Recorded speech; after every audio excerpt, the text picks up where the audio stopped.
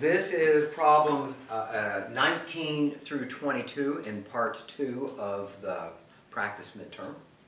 And the questions are for the phosphorus 31, this is denoted with a 31 superscript prefix and a 15 subscript prefix to a capital P. This is the symbology of the isotope, the way it is symbolized. For this P for the 3115 isotope of phosphorus, there are, and you're instructed to fill in the bubble corresponding to the correct answer. And this is pretty much a gimme question, so everybody should be able to nail it. All it's asking is, what do the superscript and subscript refer to? Understanding that is going to lead to the answer, and so 15, the subscript, is called the atomic number, and this is what distinguishes things as an element, and that is the number of protons in the nucleus. And the 31 corresponds to the number of particles in the nucleus. This would be protons and neutrons specifically. And so the number of protons and the number of neutrons add up to 31, and the number of protons is 15.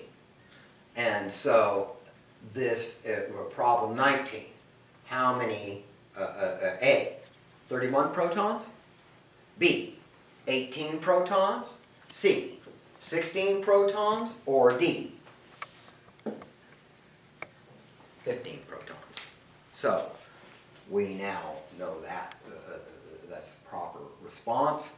Now for 20, there are A, 31 neutrons, B, 18 neutrons, C, 16 neutrons, or D, 15 neutrons. Well, the number of neutrons is going to be equal to the atomic mass number, which, by the way, is the superscript prefix. The atomic number is the subscript prefix.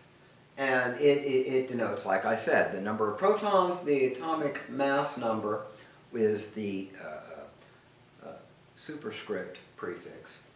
And that's 31, which is equal to the number of protons plus the number of neutrons. So if you subtract the number of protons from the atomic mass number, you get the number of neutrons. Very simple. So 31 minus 15 is 16. So C is the correct response for that question. Now 21.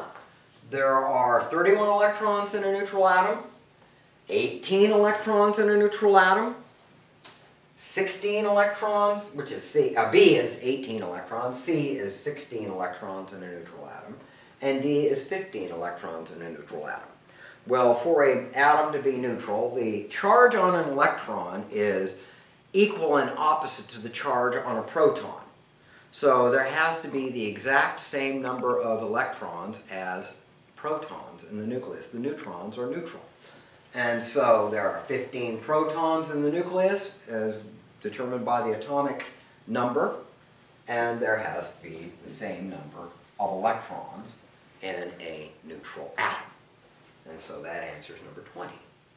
Now for number 22, that was number 21, sorry. And for number 22, there are A, 31 electrons in the 3 minus anion, B, 18 electrons in the 3 minus anion, C, 16 electrons in the 3 minus anion, or D, 15 electrons in the 3 minus anion. Well, a couple of things should become self-evident from this question. One is an anion has a negative charge, and the magnitude of that charge in this particular case is 3. So that means what are the carriers of the negative charge? They're the electrons. So in this case, there has to be an excess of 3 electrons in the atom in order to give it a 3 minus charge. And since the number of protons in the nucleus is 15, you have to add 3 to 15 to come up with the number of electrons needed to provide to produce a 3 minus anion. And in this case, that would be 15 plus 3 is 18 electrons. And that answers number 19 through 22.